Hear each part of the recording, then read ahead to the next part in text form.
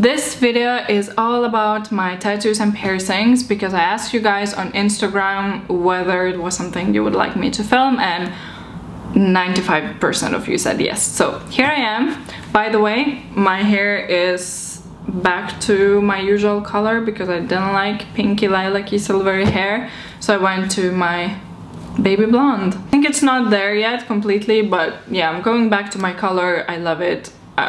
I feel like myself in it. Anyway, let's start with my piercings. The first earlobe piercings I got when I was maybe 7 or 8. I believe I was in my first grade of school.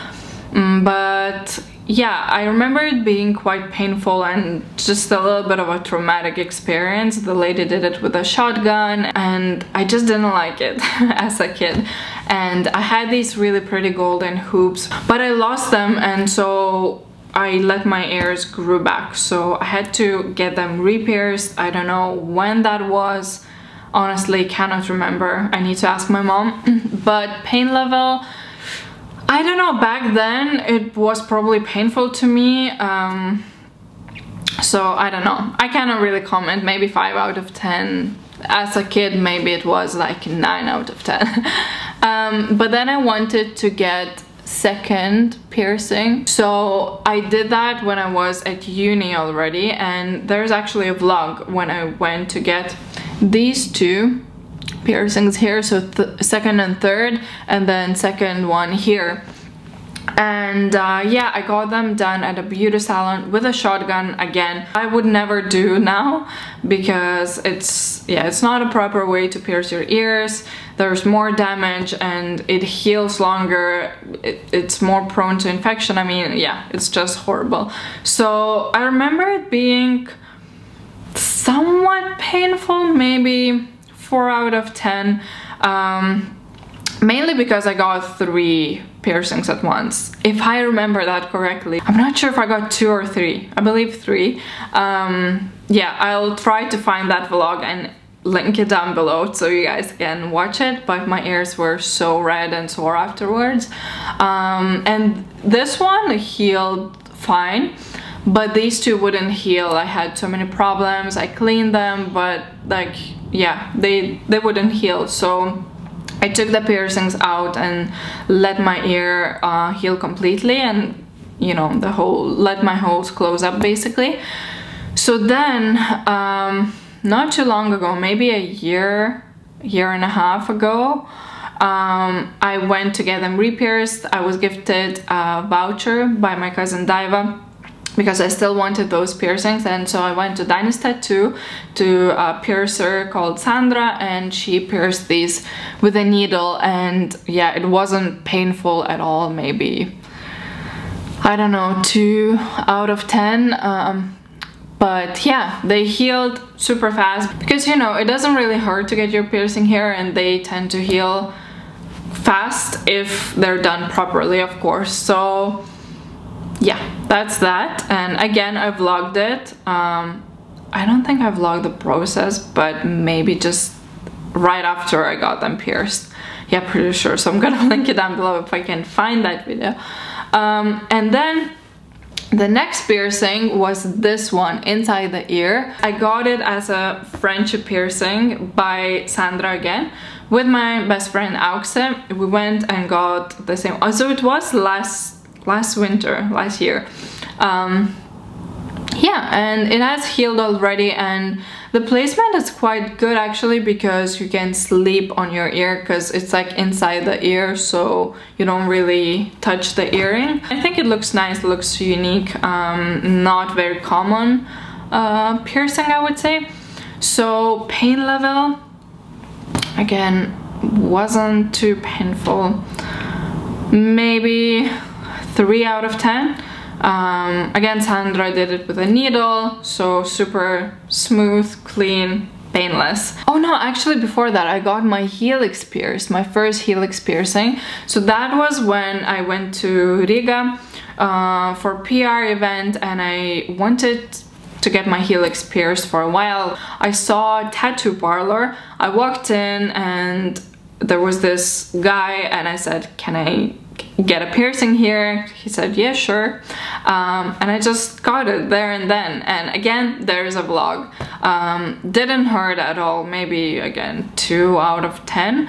I always thought that helix would hurt, but it didn't.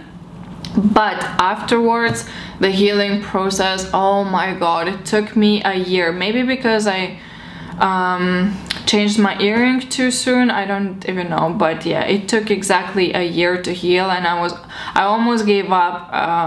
Couldn't fuss with that earring anymore. It was painful, but thankfully I didn't give up and it healed, and now it's fine. And so the most recent one is my second helix piercing right above it.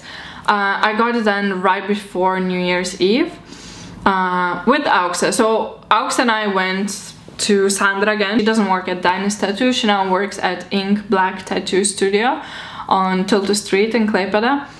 And yeah, Auxe wanted to get her tragus pierced, and I just went to accompany her basically.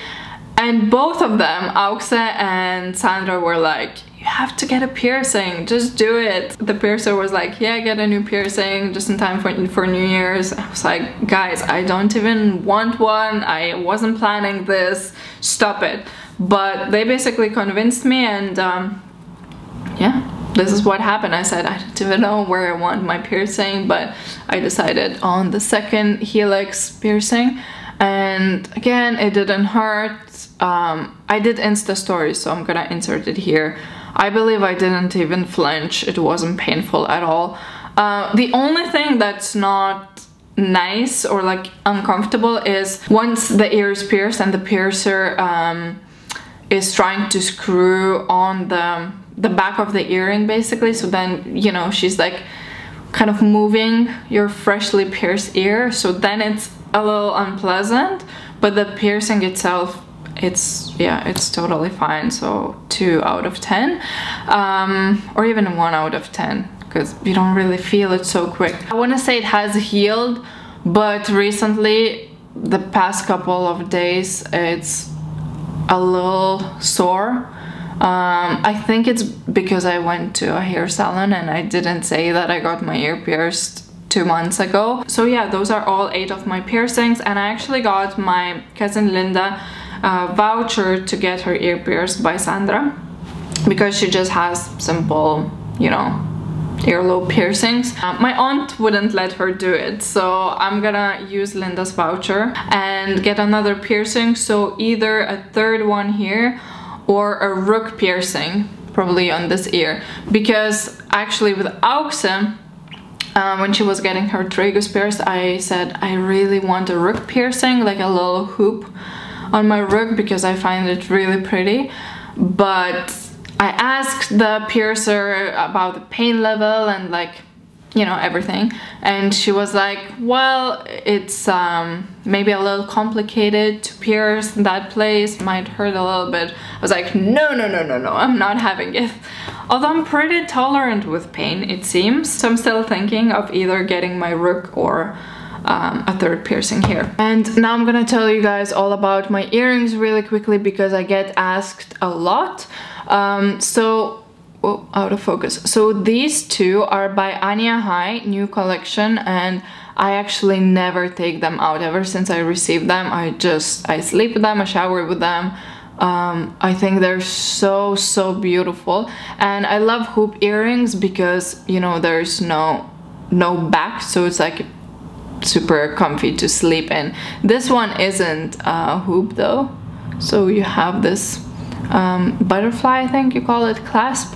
But yeah, I still sleep on it anyway. So yeah, Ania Haie. Then this cute little star is by Lithuanian brand called Karikartel. I'm gonna try and link them all down below. This one is from Asos years and years ago. The color, it's a silver hoop, super skinny, and it was gold, but the gold plating has worn off. But yeah, I guess you can find something similar on Asos. And then this one is by Astrid and Miyu, and it has opals, well, fake opals, and it's really pretty, like a very beautiful little hoop. Ideally, I would love to have all Maria Tash like hoops and little diamond earrings, but they cost an arm and a leg. And then that's my other ear, so the same two Ania Haie earrings, and then inside the ear I have a Gorjana earring, which is super old. I don't think they still make it, but yeah, it's pretty cute. I actually recommend that you guys check out my IGTV video on layering jewelry. This is my Instagram. Yeah, I did an IGTV a while ago layering my necklaces and my earrings, so I show lots of super cute little hoop earrings. Now let's move on to my tattoo stories. So I now have 5 tattoos in total. My first 2 tattoos I got when I was 15, believe it or not. I have no idea how my mom let me have them. I don't think I would be that mom, but never say never. I got them done at Dinah's Tattoo 13 years ago. That sounds mental and it makes me feel really old saying that. I was actually in my emo stage and I wanted these like crazy tattoos, a little skull with a bow on it. Thankfully my mom didn't let me have them, and the only one from my examples that she agreed on was a little star. So the reason I wanted a star on my wrist is because I watched the movie The Devil Wears Prada, which to this day is one of my favorite movies. This movie is like a guilty pleasure that one of my best friends, Gabriela, and I watch over and over again, and I think by now we know every single word. I have a DVD of it, and in that movie Gisele Bündchen, one of the models that I adore, made a cameo for like, what, 30 seconds or something, and she basically rested her chin on her palm and you could see her wrist, and she has a little star tattoo on her wrist, and I was transfixed by it. I was like, oh my god, I want a little star on my wrist as well. So that's the main reason I got it. I think it's really cute, but if I would get it done now, I would go for very fine lines. This is way too thick, but back then they didn't really have skinny needles, and also the master, Dinas himself, did this tattoo on me. It used to be the most prestigious tattoo salon in Klaipėda, and he was, I think, the most famous tattoo artist. So he did an outline of a star and then he went over it second time around, so that's why the star is quite thick. And I believe stars are pretty difficult to draw or tattoo because they can look a little wobbly. So in some angles, if I have my wrist like this, it looks fine, but if I move it around, it can look a little wobbly and uneven. But I don't know, I like it. Sometimes I don't like it and I think, oh whoa, it's way too thick, I'm not a fan of it, but you know, it's part of me now and I have memories of it, and it's my first ever tattoo, and I don't think it was very painful. I mean, I was 15 back then, but I was pretty tolerant to it. I don't know, maybe 4 out of 10. And at the same time I was like, I'm not having just one tattoo. I got 3 little stars on my right foot and I love them. To this day I think they're really cute. I always look at my foot and I'm like, I like this tattoo. But it was really painful because, you know, it's like skin and bones on your foot. So I would say it was 7, 8 out of 10. But yeah, I really like it. So anyway, fast forward 13 years, I wanted to get more tattoos, and you know, when you get one with tattoos you can get addicted and you always want another one, then another one, and this is what happened. I wanted one for years. I actually wanted to get a tattoo of a wildflower. When I was in China, in Beijing, visiting Auxe, we actually went to the art district of Beijing. Before that we actually drew tattoos on each other, and then we went to the art district, to a tattoo parlor. We sat down, we started flipping through the little booklet with tattoo examples because I think we were still unsure of what we wanted.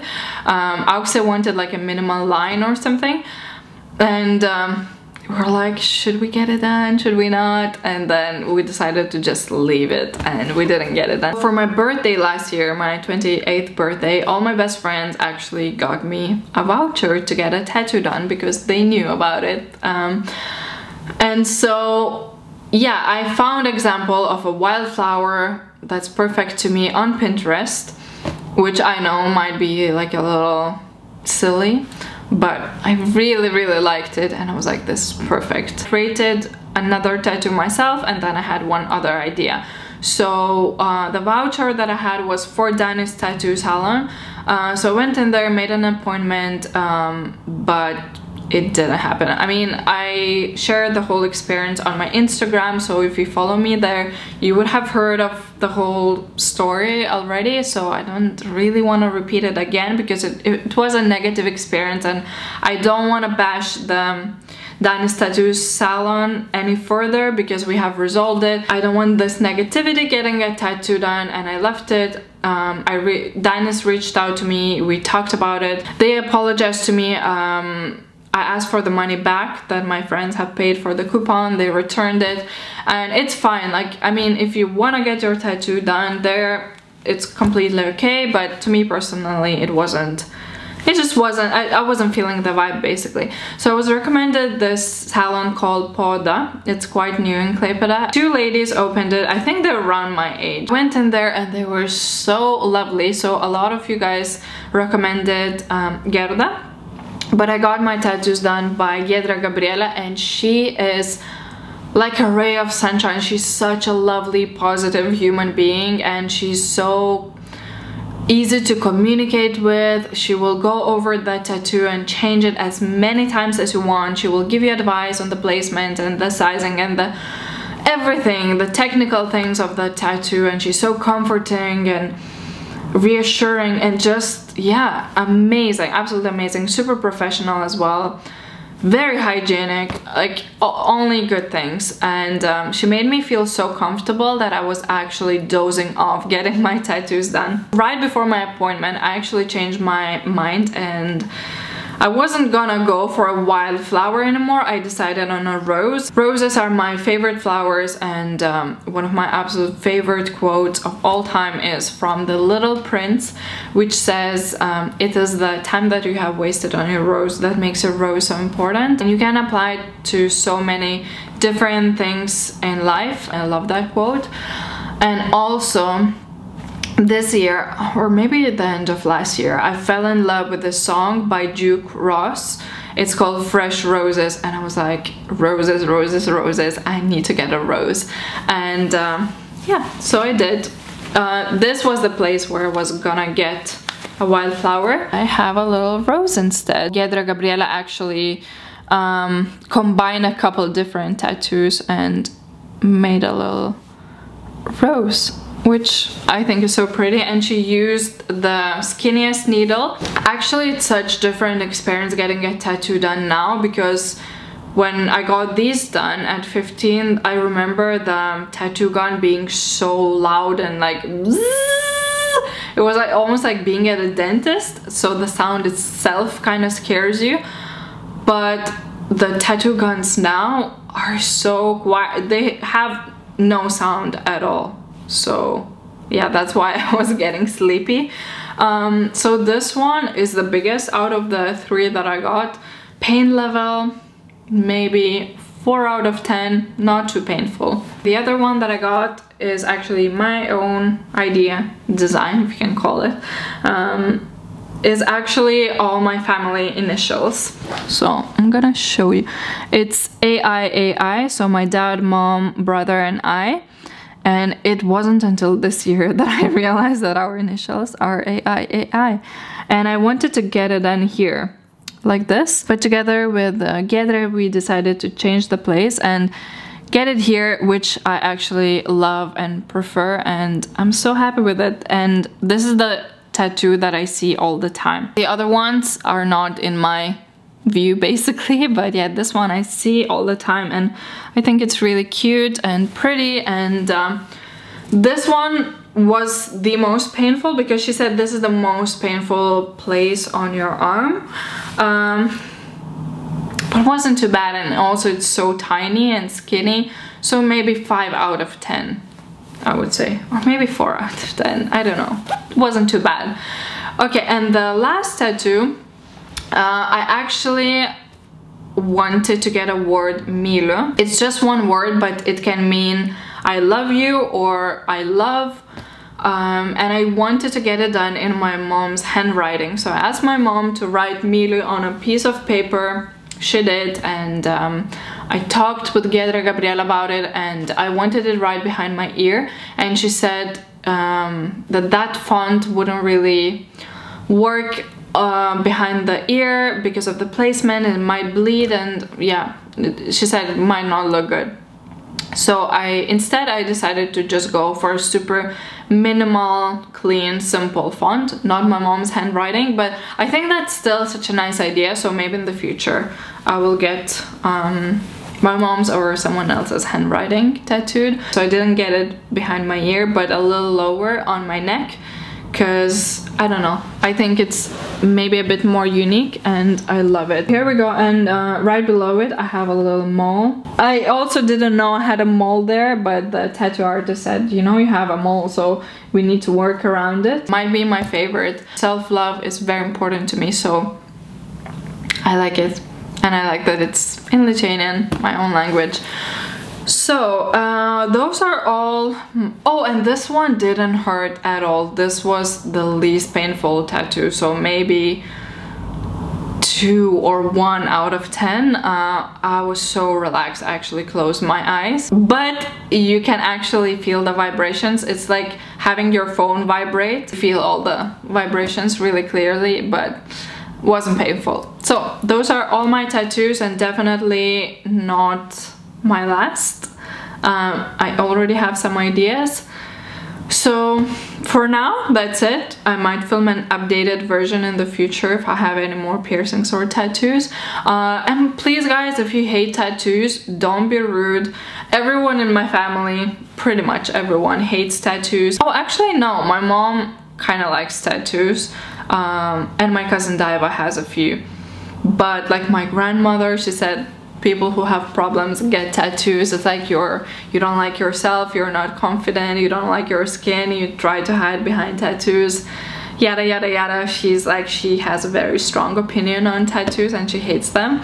But I personally love tattoos on myself, on other people. I find them really hot on guys. So if you hate my tattoos or tattoos in general, please don't comment and don't be rude, because they're part of my body now, and yeah, I guess try to be kind. And I hope you guys enjoyed this video. I do highly recommend Poda Studio. If I'm getting any more tattoos, it's definitely gonna be there. So thank you guys for watching, and I'll see you very soon. Bye.